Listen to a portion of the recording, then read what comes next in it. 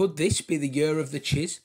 Well, many darts fans were certainly beginning to think so last month when the St Helens-born slinger broke the 180s record on his way to landing Players' Championship 25, and that came just a couple of weeks after a resounding Euro Tour success in Belgium, where he hit a 9-darter en route to ending his 3-year title drought.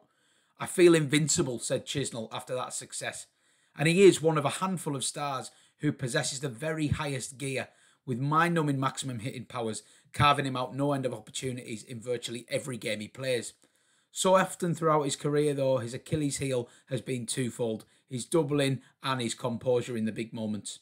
In many ways, we shouldn't have been surprised to see him follow up those two emphatic triumphs with early exits in Gibraltar, the Grand Slam group stage, and the Players' Championship finals. Chizzy is, in every sense, an enigma. He was perfectly summed up by his stunning 5-0 whitewash of Michael van Gerwen in the 2021 Worlds quarter-finals, only to exit a day later to Gary Anderson in a semi-final that he never ever looked likely to prevail from.